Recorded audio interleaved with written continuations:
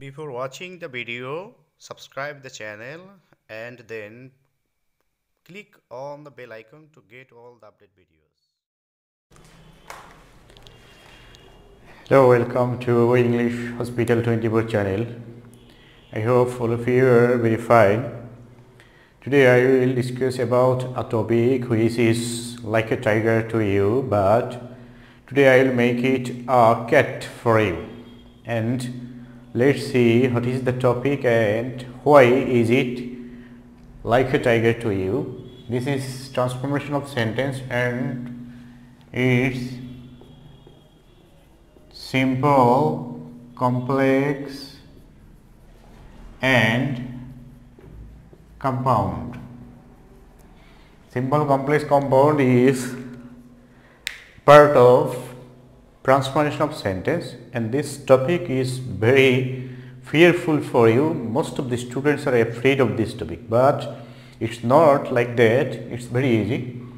Today I will make it crystal clear. I will make it very much easy for you. I will show you how you can solve this topic easily and properly. This is not a matter of afraid at all. You are very much afraid, you are very much fearful to this lesson because you didn't get the correct structure, correct rules and correct way, shortcut technique to solve this question. Let's start. Simple, complex, compound. এখানে basic যে বিষয়গুলো রয়েছে, simple sentence কাকে বলে, simple sentence, complex, compound সেন্টেন্সগুলো চেনার উপায় কি সেগুলো আমি আগেই আলোচনা করেছি, সেখানে তোমরা দেখে নেবে। তো আজকে জাস্ট আমি এতটুকুই বলবো যে সিম্পল সেন্টেন্সে হলো ফাইনিট ভার্ব থাকবে একটি, সমাপিকা ক্রিয়া থাকবে একটি।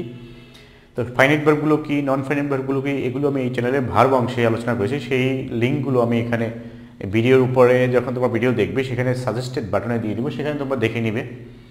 কমপ্লেক্স সেন্টেন্স এবং কম্পাউন্ড সেন্টেন্সে হলো একাধিক অংশ থাকে, এখানে হলো একটি অংশ থাকবে, ফাইনিট ভার্বের জন্য একটি থাকবে, এবং কমপ্লেক্স কম্পাউন্ড সেন্টেন্সে একের অধিক অংশ থাকবে, দ্যাট মিনস ক্লোজ থাকবে, বাক্যাংশ থাকবে, সেজন্য এখানে ভার্ব ফাইনিট ভার্ব থাকবে একাধিক। তো এখন যখন আমরা এই সিম্পল থেকে কমপ্লেক্স বা কম্পাউন্ড করব সেক্ষেত্রে ফাইনিট ভার্বটি ঠিক থাকবে, নন ফাইনিট ভার্বটিকে চেঞ্জ করে ফাইনিট করতে হবে।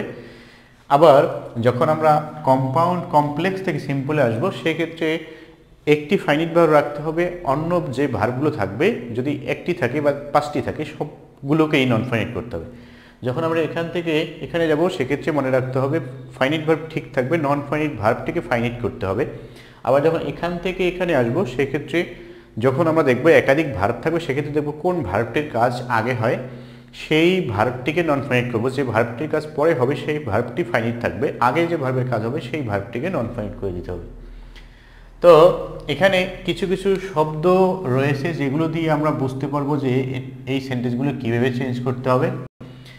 তো সেই শব্দ এবং ওই সেন্টেন্সগুলোর স্ট্রাকচার সব কিছুই আমি এখানে দেখাবো। যদিও এটি অনেক বড় একটি টপিক, আমি এখানে পার্ট পার্ট করে আলোচনা করব, সবগুলো একদিনে এখানে দেখানো যাবে না। তো প্রথমত যদি এই সিম্পল সেন্টেন্সের এখানে এরকম থাকে, টু এর পরে ভার্বের প্রেজেন্ট ফর্ম থাকে, তখন সেটিকে আমরা কমপ্লেক্স করলে সেখানে আমরা নন ফাইনিট, এটা হলো নন ফাইনিট ভার্ব, এটাকে ফাইনিট করব। তাছাড়া এটার পরিবর্তে তখন যেহেতু আমরা কমপ্লেক্স এবং কম্পাউন্ড সেন্টেন্সের একাধিক অংশ থাকবে সেই অংশগুলোকে কনজাংশন দিয়ে যুক্ত করে দিতে হবে। তাহলে কমপ্লেক্স সেন্টেন্সে কোন কনজাংশন ব্যবহার করতে হবে সেটি হলো একটি বিষয়, আরেকটি হচ্ছে নন ফাইনিট ভার্বটির ফাইনিট রূপ ইউজ করা, সেটি হলো আরেকটি বিষয়। দুটো কাজ এখানে করতে হয়, একটি হচ্ছে এই নন ফাইনিট ভার্বটির ফাইনিট রূপ ইউজ করতে হয়, আরেকটি হচ্ছে কনজাংশন ব্যবহার করতে হয়। তাহলে কোন সময় কোন কনজাংশন ইউজ করতে হবে সেটি দেখাবো, আর হচ্ছে যে কোন ভার্বের ফাইনিট রূপ কি সেগুলো তোমাদেরকে আজকে আমি বুঝিয়ে দেবো। তো সেক্ষেত্রে আবার যখন আমরা কমপ্লেক্স কম্পাউন্ড থেকে সিম্পল আসবো সেক্ষেত্রে আমাদের কাজ হবে কনজাংশনটি তুলে দেওয়া এবং একটি ভার্বকে নন ফাইনিট করে দেওয়া। এখন যখন এইভাবে থাকবে সেক্ষেত্রে ওই সেন্টেন্সটি এখানে আসবে, কমপ্লেক্সে কনজাংশন আসবে সো দ্যাট, আর এখানে আসবে অ্যান্ড। তো এখানে যদি আমি গঠনটি আবার দেখাই, গঠনটি এরকম হবে যে থাকবে প্রথমে সাবজেক্ট, তারপর হচ্ছে ভার্ব, এরপরে যদি কোনো শব্দ এখানে থাকে সেটির নাম হবে এক্সটেনশন, তারপর হচ্ছে টু, এবার ভার্বের বেস ফর্ম। সেক্ষেত্রে এখানে যে বিষয়টি থাকবে সেটি হচ্ছে প্রথমে সাবজেক্ট, তারপর হলো ওই ফাইনাইট ভার্ব যেটি থাকবে সেটি, তারপর হচ্ছে এক্সটেনশন কোনোটুকু থাকলে সেটুকু, এরপরে যে কনজাংশনটি আমরা ইউজ করবো সেটি হচ্ছে সো দ্যাট।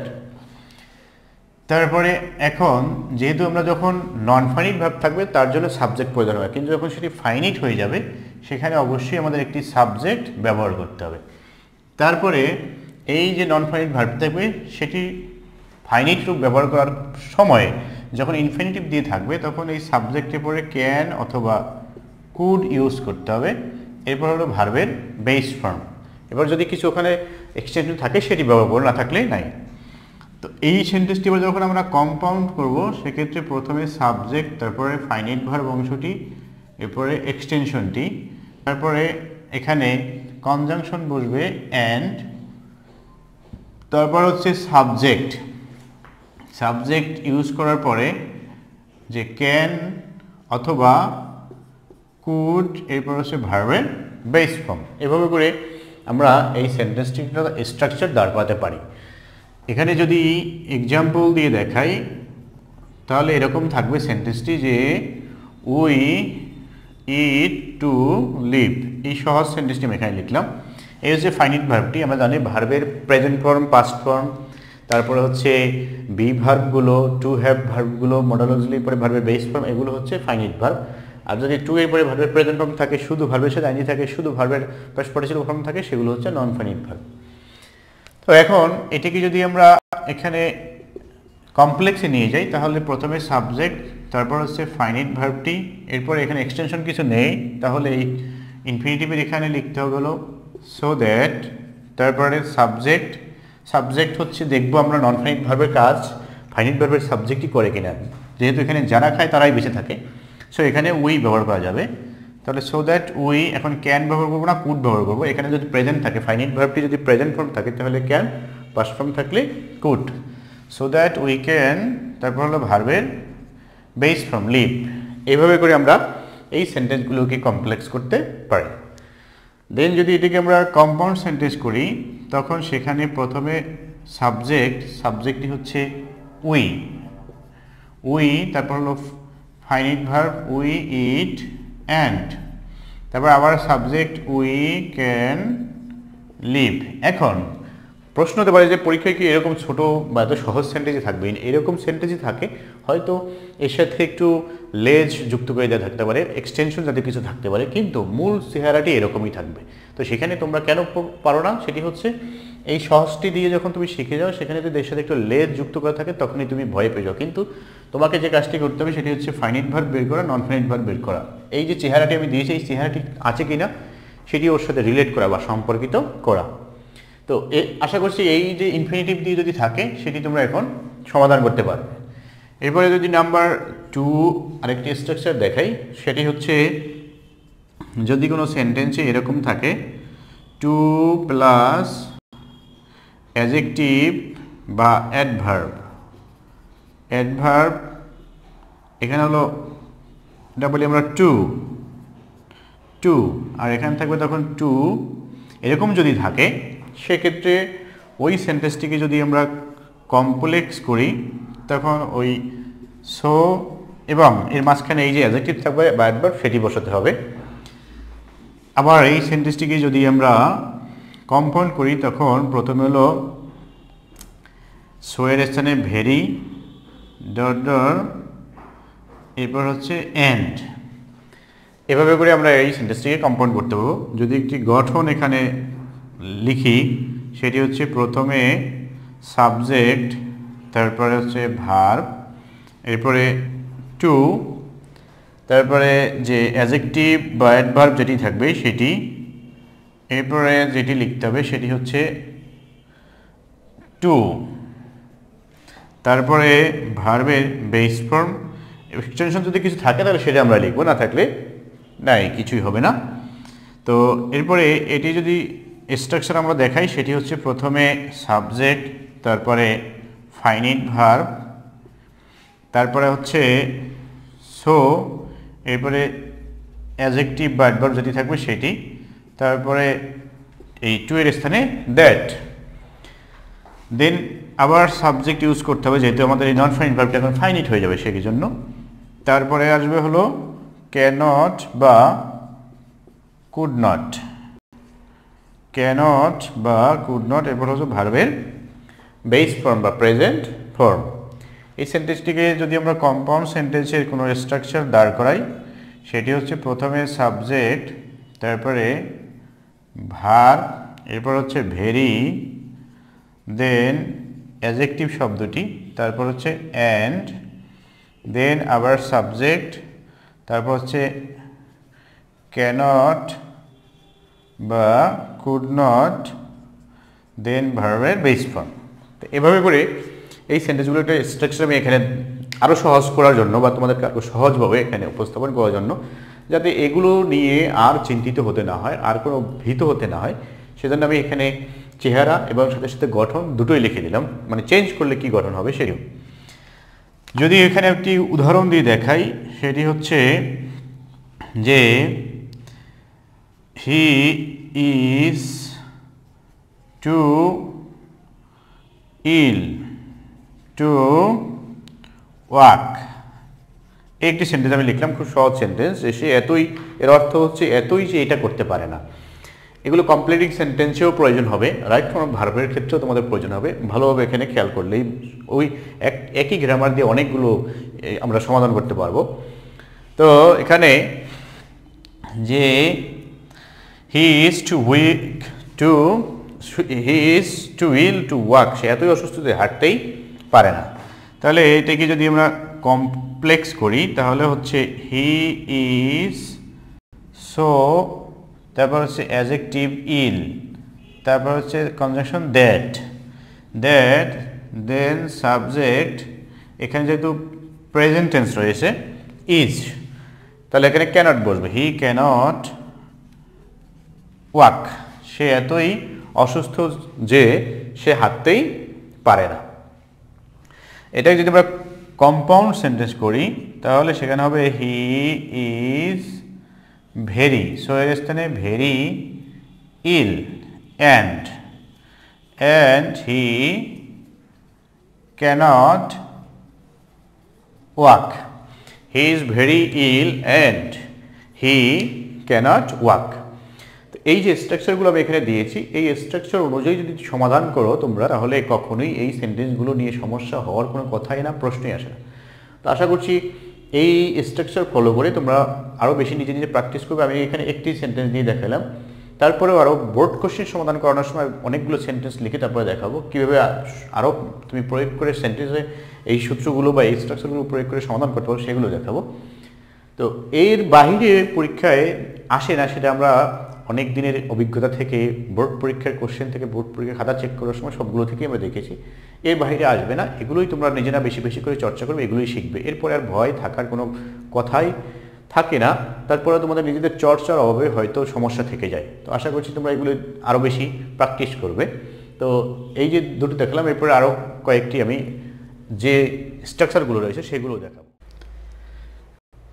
এখন আরও কয়েকটি এখানে আমি স্ট্রাকচার লিখেছি, যেগুলো পরীক্ষায় এই স্ট্রাকচারের মধ্যে দিয়ে অনেক পরীক্ষাতে আসে।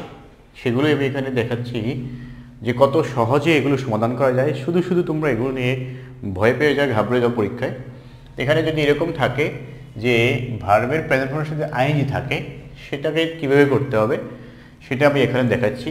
তো এই ভার্বের সাথে যদি আইএনজি থাকে, তখন অবশ্যই এখানে একটি নন ফাইনিট ভার্ব থাকবে, আর এই আইএনজি যখন শুধু থাকবে তখন সেটি হলো নন ফাইনিট ভার্ব, এবং ফাইনিট ভার্ব থাকবে হলো একটি। তাহলে এখানে যদি আমি একটি উদাহরণ দিয়ে দেখাই যে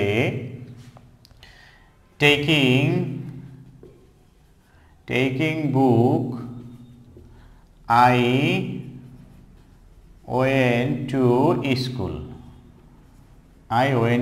স্কুল, এখন এখানে আমি দেখতে পাচ্ছি যে লিখেছি অ্যাজ, সিন্স, বিকজ বা হোয়েন। যখন এই আইনযুক্ত অংশে কোনো কারণ বা ফলাফল বোঝাবে, সেক্ষেত্রে অ্যাজ, সিন্স, বিকজ আমরা লিখতে পারবো। অ্যাজ, সিন্স, অ্যাজ এবং সিন্স দিয়ে যেহেতু বোঝায়, কিন্তু বিকজ দিয়ে শুধু কারণ বোঝায়, যার জন্য কারণের ক্ষেত্রে কারণ ফলাফল যখন বোঝাবে, যেমন অসুস্থ ছিল এই জন্য স্কুলে যেতে পারেনি, সেক্ষেত্রে আমরা বিকজ ব্যবহার করব। কিন্তু যদি কারণ না বোঝায় সেক্ষেত্রে আমরা এই অ্যাজ, সিন্স অথবা হোয়েন ব্যবহার করতে পারবো। যেমন এখানে বুঝেছে taking book I went to school, বই নিয়ে আমি স্কুলে গিয়েছিলাম। তাহলে এখানে কোনো কারণ নেই, এখানে হলো যেহেতু বই নিয়ে অথবা যখন বই নিয়ে, সেটা এখানে আমরা প্রকাশ করতে পারি।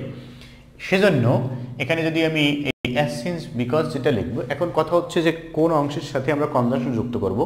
কনজাংশন আমরা সেই অংশের সাথে যুক্ত করব যেই অংশ আমরা পরিবর্তন করে লিখবো। দ্যাট মিনস যে অংশে নন ফাইনাইট ভার্ব থাকবে সেই অংশের ভার্বের সাথে আমরা কনজাংশন ব্যবহার করব, কারণ হচ্ছে সেই অংশটাই আমরা চেঞ্জ করে লিখব। এখানে যদি আমি হোয়েন ব্যবহার করি, তাহলে হোয়েন, তারপরে এখন এই হলো নন ফাইনাইট ভার্ব অংশ, এটাকে যদি ফাইনাইট করি তার আগে সাবজেক্ট ব্যবহার করতে হবে।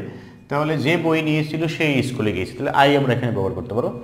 এখন এই যে নন ফাইনাইট ভার্বের যে ফর্ম থাকবে, এই ফাইনাইট ভার্বের যে ফর্ম থাকবে, নন ফাইনাইট ভার্বটি যখন আমরা ফাইনাইট করবো সেখানে ওই একই ফর্ম বা একই টেন্স ব্যবহার করবো। এখানে রয়েছে পাস্ট টেন্স, এখানেও পাস্ট টেন্স হবে। তাহলে টেকিং এর পাস্ট ফর্ম হচ্ছে টুক, টেকিং এর প্রেজেন্ট ফর্ম হচ্ছে টেক, তার পাস্ট ফর্ম হলো টুক।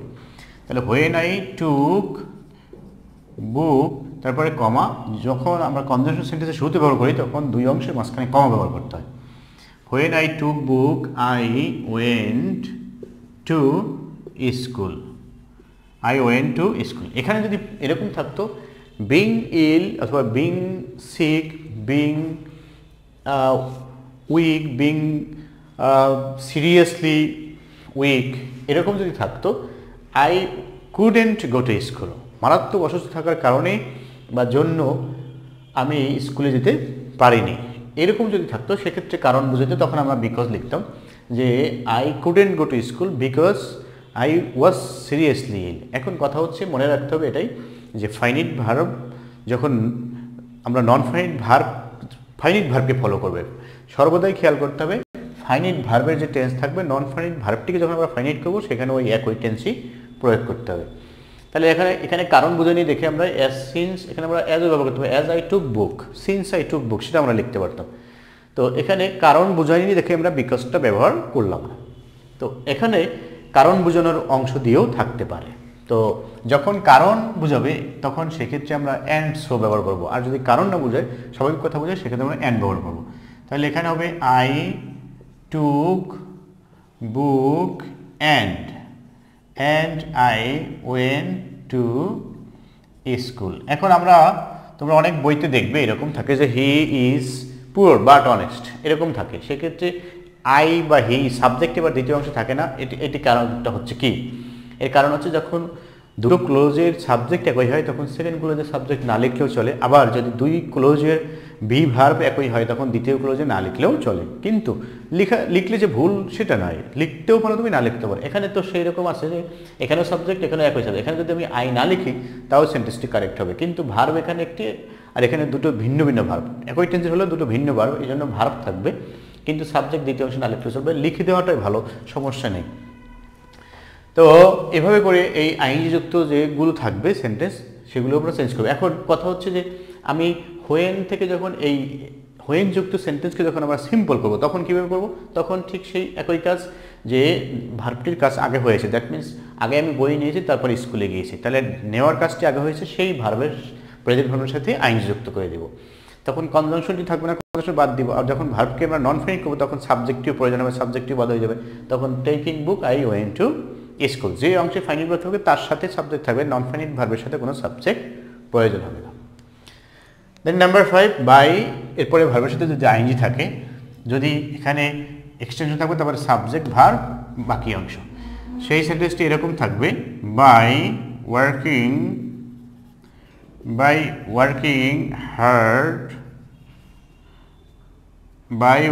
হার্ড উই ক্যান শাইন, কঠোর পরিশ্রমের দ্বারা বা মাধ্যমে আমরা জীবনে উন্নতি করতে পারি।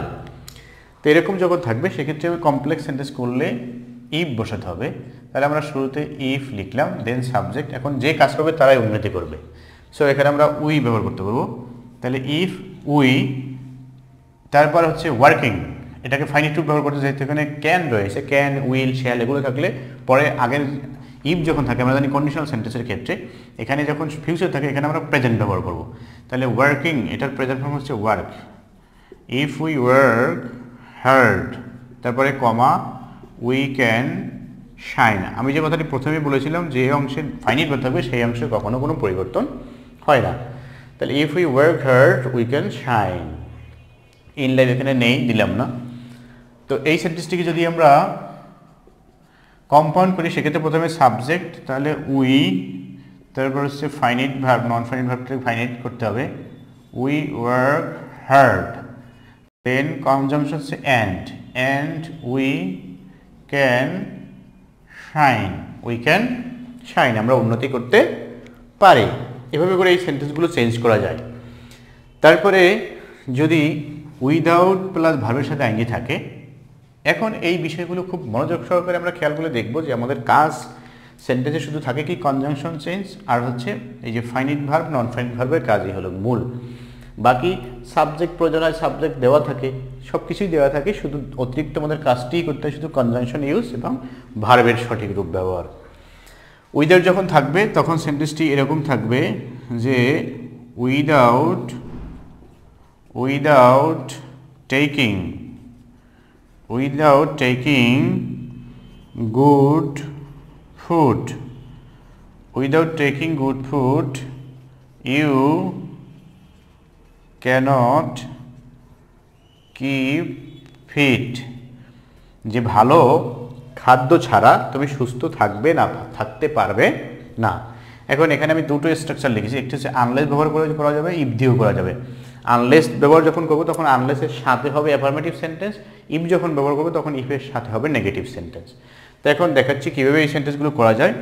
যে আনলেস, এখন সাবজেক্ট তো ইউ, যে খাবে না সেই সুস্থ থাকতে পারবে না, তাহলে আনলেস ইউ, তারপর হচ্ছে টেকিং, নন ফাইনাইট ভার্ব, এটা হয়ে যাবে finite verb, take good food. তারপর হচ্ছে দ্বিতীয় অংশে ইউ ক্যানট কিপ ফিট, যে যদি না তুমি ভালো খাবার গ্রহণ করো বা খাও তুমি সুস্থ থাকতে পারবে না। এইগুলো এখন এটাকে যদি আমরা ইফ দিয়ে করি তাহলে এভাবে হবে, if you do not take good food, if you do not take good food you cannot keep fit. That means unless যখন থাকবে তখন প্রথম অংশটি হবে হাবোধক, আর যখন ইফ থাকবে তখন প্রথম অংশটি হবে নাবোধক। দেন এই সেন্টেন্সকে যদি আমরা কম্পাউন্ড করি সেক্ষেত্রে প্রথমে সাবজেক্ট ইউ, তারপর হচ্ছে নন ফাইনাইট ভার্বের ফাইনাইট রূপ, you take good food, than or দ্বিতীয় অংশ, you cannot keep fit. You take good food or you cannot keep fit. এই ক্ষেত্রে একটি জিনিস খেয়াল করতে হবে, যদি ইম্পারেটিভ জাতীয় কোনো কথা হয় সেক্ষেত্রে এই সেকেন্ড পারসন সাবজেক্টটি সাইলেন্ট রাখলেও চলে প্রথম অংশে। এখানে যদি আমরা এরকম লিখি take good food or you cannot keep fit, সেটাও হবে। যদি সেকেন্ড পারসনের ক্ষেত্রে নীতিকথামূলক কোনো কাজ বোঝায় অথবা কোনো পরামর্শ জাতীয় কোনো কাজ বোঝায় সেক্ষেত্রে প্রথম অংশ যদি সেকেন্ড পারসন সাবজেক্ট হয় সেটা না লিখলেও চলে, লিখলেও কোনো সমস্যা নেই। তো উইদাউট যুক্ত যে স্ট্রাকচারটি রয়েছে সেই সেন্টেন্সগুলো এভাবে করে পরিবর্তন করে যত ধরনের পরীক্ষায় এই কোশ্চেনে আসুক এই স্ট্রাকচার দিয়ে বা এই চেহারা সবগুলো তোমরা পরিবর্তন করতে পারবে। তো এই একটি দুটো বা আমি যে স্ট্রাকচারগুলো দেখাচ্ছি এই স্ট্রাকচারের উপরে ডিপেন্ড করেই পরীক্ষায় যত কঠিন কোশ্চেনই হোক সকল কোশ্চেন সমাধান করতে পারবে। বোর্ড কোশ্চেন সমাধান করার সময় দেখাবো আমি যে এগুলো কত সহজে সমাধান করা যায়, কি কারণে তোমাদের ভুল হয়ে থাকে, কেন তোমরা এই বিষয়টি সমাধান করতে পারছো না। তো আশা করছি এই যে 5টি আমি দেখালাম এরকম আর 5টি স্ট্রাকচার দেখালেই তার মধ্যে তোমাদের এই লেসনটি সম্পূর্ণ হয়ে যাবে, আর কোনো এক সমস্যার বিন্দুমাত্র থাকবে না। তো আজকে আমি এই 5টি দেখাবো, যেহেতু একসাথে সবগুলো দেখানো একটি লেসনের মধ্যে এত বড় একটি ব্যাপক বিষয় সম্ভব নয়। তো এই বিষয়ে যদি তোমাদের কারো প্রশ্ন থাকে, কোথাও কোনো বুঝতে সমস্যা, সেগুলো অবশ্যই কমেন্ট করে জানাবে। তো আশা করছি কারো কোনো বুঝতে সমস্যা থাকবে না। আমি একেবারে ভেঙে ভেঙে যেভাবে বুঝিয়েছি এত সহজভাবে কোথাও কোনো লেসন বা লেকচার পাবে না। তো এটি আমার একেবারে একান্ত নিজের চিন্তাভাবনার ফসল, আশা করছি তোমরা বুঝতে পারবে এবং বুঝতে পারলে অবশ্যই চ্যানেলটি সাবস্ক্রাইব করে নেবে, বন্ধুদের সাথে শেয়ার করবে। আমি সকলের উজ্জ্বল ভবিষ্যৎ কামনা করছি। Thanks for watching. Thanks to all.